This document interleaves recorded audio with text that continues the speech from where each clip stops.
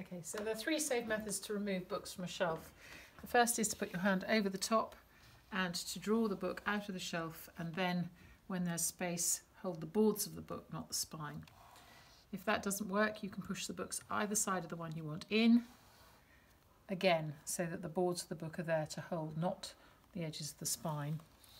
And if neither of those works, you can put your fingers on top of the boards about 2 centimetres behind the spine and tilt the book out, and again hold the book when you take it out, avoiding pulling on the spine along the edges or the top.